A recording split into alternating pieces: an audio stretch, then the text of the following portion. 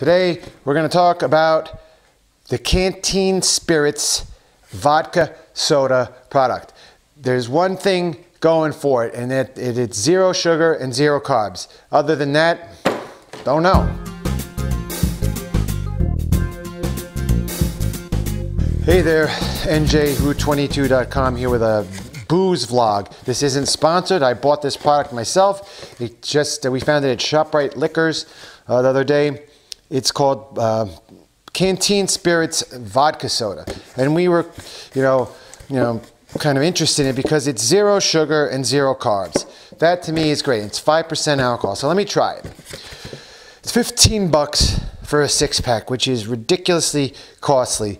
And we drank this 6-pack, and I'll tell you the net result was the next day I felt this morning I had a pounding headache and I didn't feel great. And guess what? The buzz for this wasn't really all that good either. I didn't even really feel like I had a buzz. I felt fine all night when I was drinking them. And I don't know why I woke up feeling like crap. But and one other thing that bugs me about this, I don't really know much about the brand, but I went on their website to see if there's any nutrition facts. I want to know exactly what's in here. What kind of water that they use? What kind of flavoring makes this thing taste like black cherry?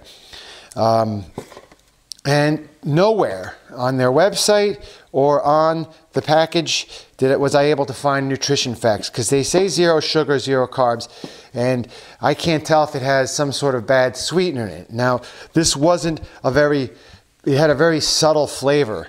It wasn't really anything all that great. So I don't think they added anything, but they did say on the box here, vodka with natural flavors added. So I have no idea what that means. I can't stand companies that aren't transparent like this. That other company, the Long Finish drink or whatever, I had to go digging through their social media feed until I found their answer for the ingredient. This one, I'm not going to bother going through their social media feed because I don't care.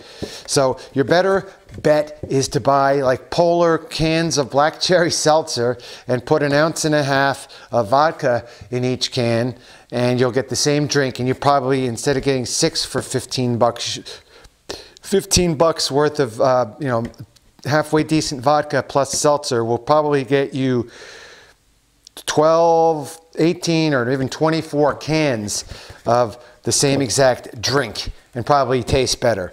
So that's it. I don't recommend this. I'm not going to buy it again. It's overpriced, didn't feel good, and they're not transparent with their ingredients. So that's it. See you later, Canteen.